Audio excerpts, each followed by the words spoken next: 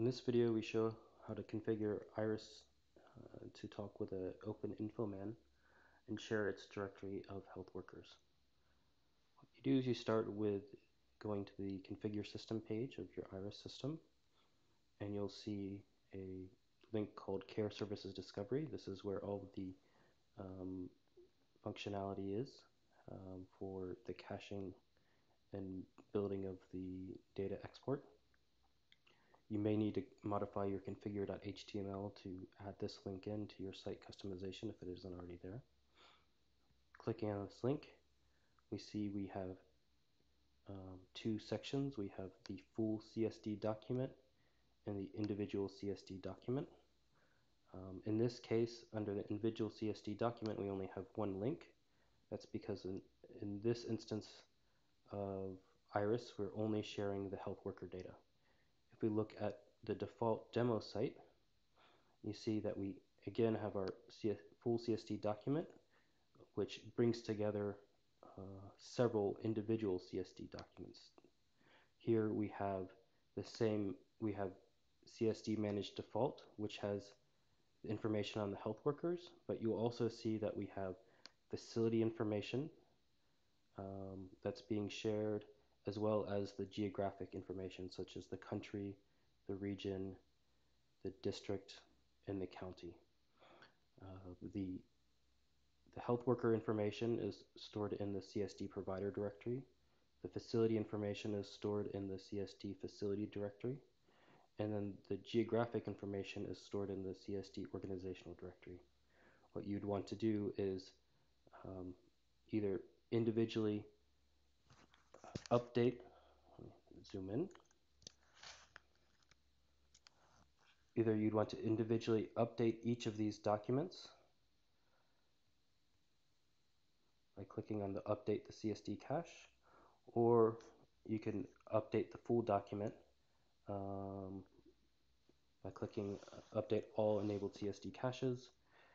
If you decide for some reason that you don't want to share the facility data, for example, in your instance, you can come in and disable the CSD cache for facility data. You would do this if, for example, you were pulling data from facility information from another system, such as DHIS2 or Resource Map, and you didn't want to share out the facility information that we're using in iHRIS.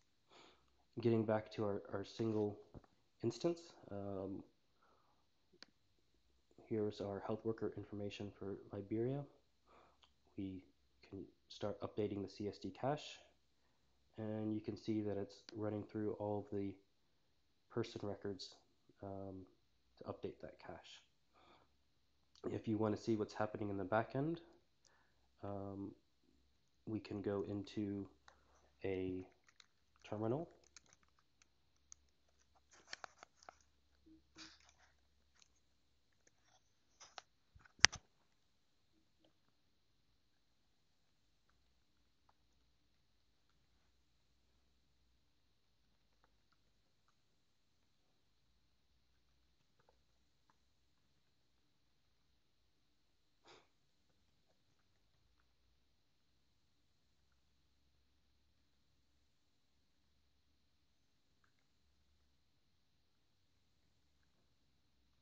We select the database that we want to use. We show tables. We see that there is a table called CSD cache. This is where all of the data that we're exporting from iHRIS in CSD is stored. So we can take a look at what this looks like. Selecting one record, see that there's 5 columns. There's the record that we are exporting. In this case, it's person record 10025. The relationship on which we're exporting from. So there's a relationship in our instance called CSD Manage Liberia that has all the data that we wish to export. The transform, this is just a link to the transform that we use to transform the exported relationship from the iHRIS form relationship export into CSV, there's a last modified time, which gives us the time that any of the forms in the relationship for person 10,025 have changed.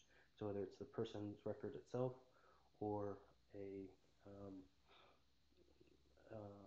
the or one of the child forms. Finally, there's the XML entry. This is the actual data that we are exporting to CST, and that's what looks like this. In any case, what you're doing, what we're building this cache, is we're adding records to that cache table.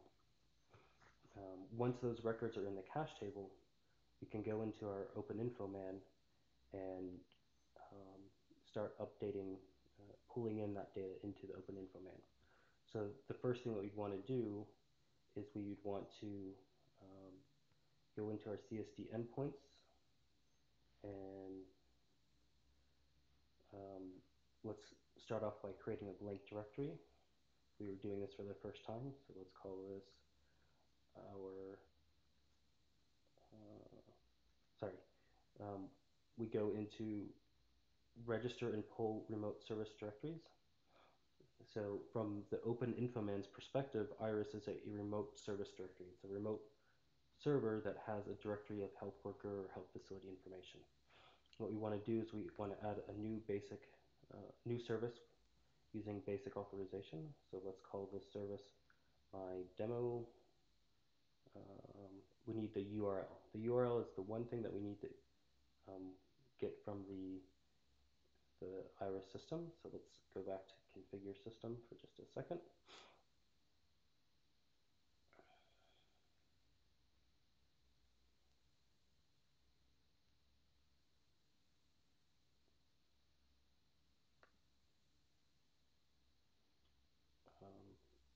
And you will see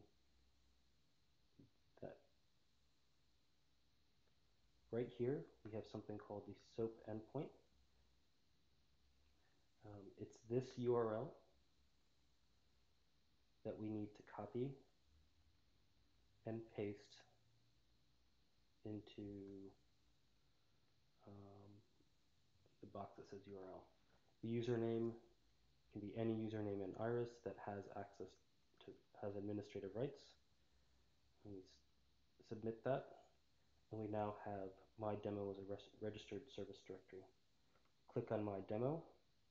First thing that we want to do is we need to only do this once in the setup, is to create the cache, a place to store that data that creates a document in the OpenInfoMan to store all of the data from iHRIS. Right now, if we get that local cache, you'll see that it has an organization directory, a service directory, a facility directory, and a provider directory, but that's empty because we haven't pulled in any of the information. What we want to do now is we update the local cache.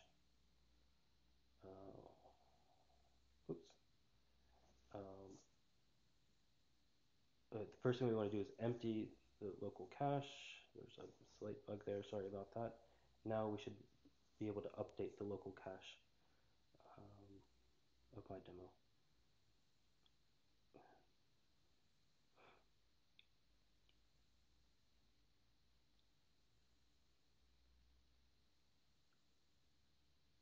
We wait.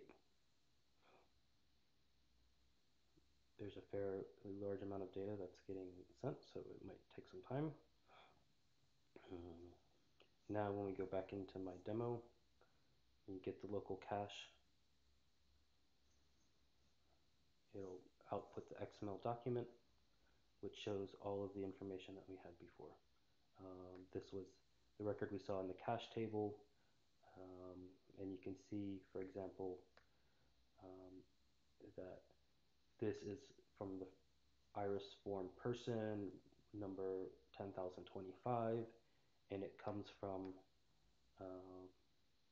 this site.